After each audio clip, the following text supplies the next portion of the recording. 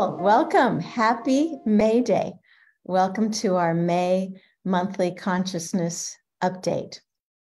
So what I'm calling this is really a time of expansive, often explosive growth and a call to your true power. So today is May Day. Yesterday, this is the energies of Beltane, the ancient Celtic festival of spring. So what's important about this time is the bonfires. This is the opportunity to really look at what you want to throw away, what you've been carrying consciously or unconsciously, and dump it into the fire. And that gives way to the expansive, explosive growth of springtime. So look inside, take some notes, do some journaling about what you are intentionally ready to let go of, and be really intentional, really conscious about this. What doesn't serve you? What have you kept around you? Belief systems, perhaps, about yourself or your family or your life conditions that have kept you small. So it's really a time to dig deep and throw into the fire, burn off anything that you're not ready to carry into the bright future. You know, the ancient ones called this the fire as the third gate of heaven. And the Catholics called it purgatory, where in order to get to heaven, you first had to purge. You first had to release, well, they said your sins, but I'm saying your limitations. And once you release those limitations, there's just this movement. You are pushed into this new world. So it's like the moving van is here. You've been getting ready to move. You've been getting ready to throw away all your old stuff, and you've thrown away a lot of it, but you have this last pile of stuff that you don't know you can really get rid of. But the moving van is here, and now it's time to throw everything away for a new start. So be very conscious about this purging. And ask yourself, what belief systems have held you back from your true power? So then May 5th is a lunar eclipse. Last month's solar eclipse, I did a special activation. And if you haven't found it, please do it.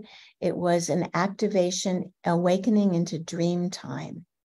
Because what I'm seeing is, it's like we've got, to simplify it, we've got two trajectories. We've got the heavenly realm, the higher dimensions, the supernatural, and that's got this sort of wavelength.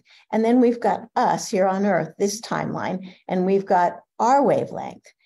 But as we get closer, our summits are reaching the higher dimensions, and we're having, I'll call them bleed throughs of higher dimensional support, opportunity, visions. Please be meditating to see what is there that you haven't seen before as we clear away the veils from over our eyes to really see interdimensionally. Well, lunar eclipses are always a time for seeing in the dark, digging deep. And this one really asks you to fundamentally go look at everything that you've held as sacred. Well, this is just the way the world is. This is just the way I am. We've gotten very lazy and hiding behind the excuses of, well, this is just the way it is. So in this diving deep and throwing away, really see what serves your future, what you don't want to hang on to, what belief systems you've attached, not to just the world, but to yourself. You know, I never get this. I'm this way. I'm that way. You know, what excuses have you been hiding behind? How have you justified your stuckness? And why is this so important? Is because everything's going to open up in the mid-month. But let me talk a little bit about what's happening for me. It's been a wild ride. And with these high energies of the higher dimensions connecting with our normal energies, we're given visions into the past. And I had an amazing journey where I saw some pretty sad sexual abuse in my childhood, but it felt like I saw it so I could totally clear it out of my body, every shred of victimization, and stand in this power. I was going through the universe, banishing darkness. It was like truly this cosmic Indiana Jones, but I couldn't find it, that power, until I had looked at the darkness. So this is a time to look at it from the point of view of power rather than the point of view of victimization. That's a big switch. So now, sorry, we have the leaf blowers outside. So in the mid-month, the energies will be much more expansive. So the first week, look inside, be intentional, get rid of excuses, clear out, because the energies in the mid part of the month are so expansive, and they're expansive for joy and abundance. So it's very important to be grounded in yourself, because we ask for joy and abundance, but we're kind of disattached to our body and to earth. So a very good time to get back into doing soul body fusions on yourself. Really, really important, so that you can ground the space of this new flow, this new power, this new magnetism. And this time, this month is, I'll call it a hard reset, not because it's hard, but because, you know, when your computer, nothing works and you have to, it won't shut down. You have to push that button and shut everything down. That's kind of where we are. I have a friend and she said, you know, I keep saying this is a new chapter, but I realize it's really a new book.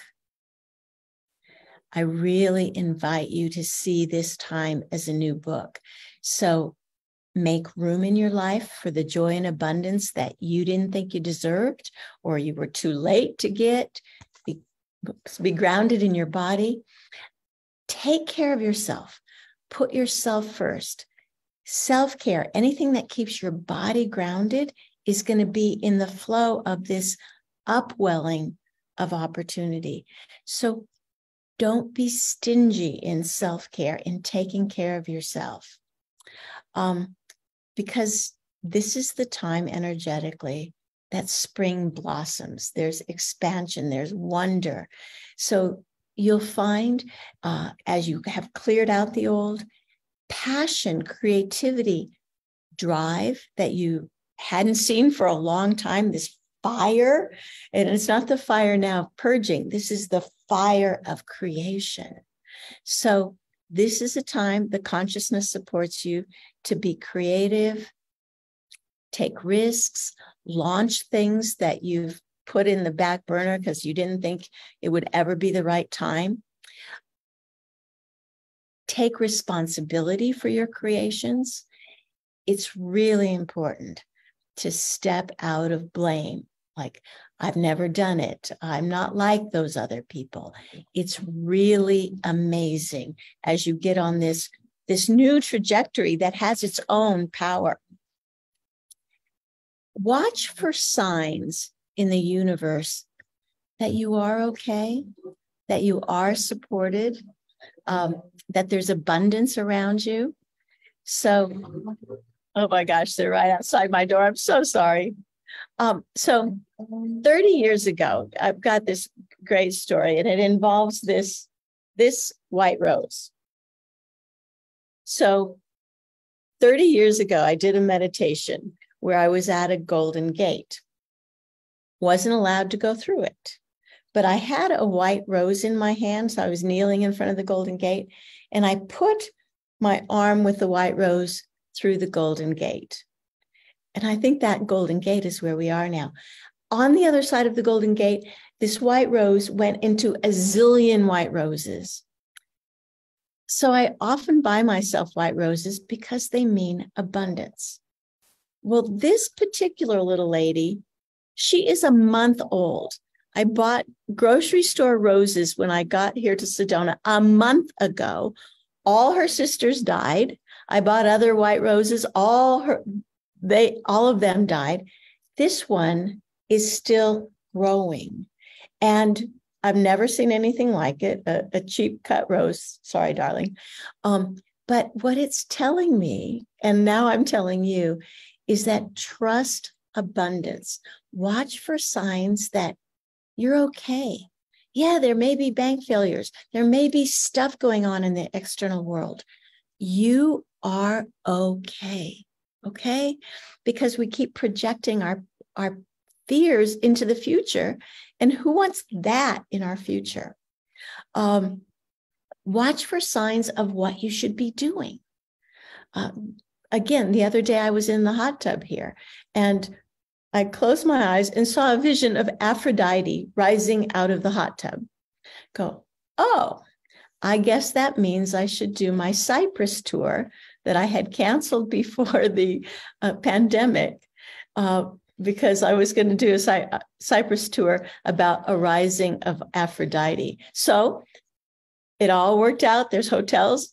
I'm going to be doing a soul retreat in Cyprus in September. I think it's the 6th through the 13th or something like that. I have the dates, the 6th through the 13th. It's not on my website, but it came out of watching for signs and expecting the miraculous. So I guess overall this month, in the beginning, do the hard cleaning, making room for everything, and then open up to the blossoming, the summer, the spring, the fertility. This is Beltane, fertility rituals.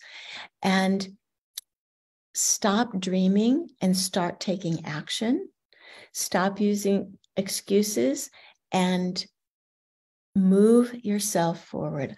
I'm seeing major breakthroughs in my clients, in their lives, where all of a sudden they see a vision and it explains everything, and then they can let it go. So it's an incredible time. Then the end of the month, this new moon on May 19th, May 20th, I'm going to be in Bali, and we're going to be doing some very important work at the major temple there, where the two main ley lines of the earth, the rainbow serpent line, the feminine line, and the Quetzalcoatl or the plumed serpent masculine line, they cross in this temple. And my guide Mark has said that what's going to happen is the two ley lines, polarity, are going to begin to merge together. So I invite all of you to meditate on that energy of the new moon, May 19th and 20th. We will be in Bali. We would appreciate all of your meditation. I can't tell you exactly what time in Bali we'll be at the temple meditating, but what this is doing is bringing in the possibility of the 12th dimension. Many of you have been following my Mark classes for years or months, and we have just finished the 11th dimension. The 12th dimension is actually the last dimension in the cycle. There's 12 signs of the zodiac, 12 months of the year, 12 hours of the day. After 12, everything resets. And so we are putting into place the final cycle here on Earth before everything breaks open in a good way. Don't be worried. So I invite you, even if you've never done the Mark work that I channel every Monday, we're going to start a new course on Monday, June 26th, after I'm back from Bali, get settled, and it's Monday on Zoom. And it will be the opening of the 12th dimension, the last gate. So we've been preparing the steps for you You don't have to have ever done Mark before. You don't have to be a good meditator. I invite all of you to consider being part of this new course, the 12th dimension with Mark. I'm writing it up now because I've needed to wait for the energies of May to really feel what this is going to be about. So it will be on my website, and it's an 8-week course. It's on Mondays, Zoom and recorded. And then we follow up. It's not just one course. This has been going on for 32 years. I've been channeling Mark weekly, but I really see that it's the beginning of the end of the cycles, and we will move into this heavenly area, this world that we were born to help push over the edge. So we probably won't see the huge changes in our lifetime, but we came at a time of transformation because we are the creators of it. No victims any longer. So, dear ones, happy May Day. Enjoy the fire of the ceremony. Enjoy the fertility, the blossoming, the color, your power, your dreams, your abundance. This is a powerful, beautiful, amazing month. Thank you.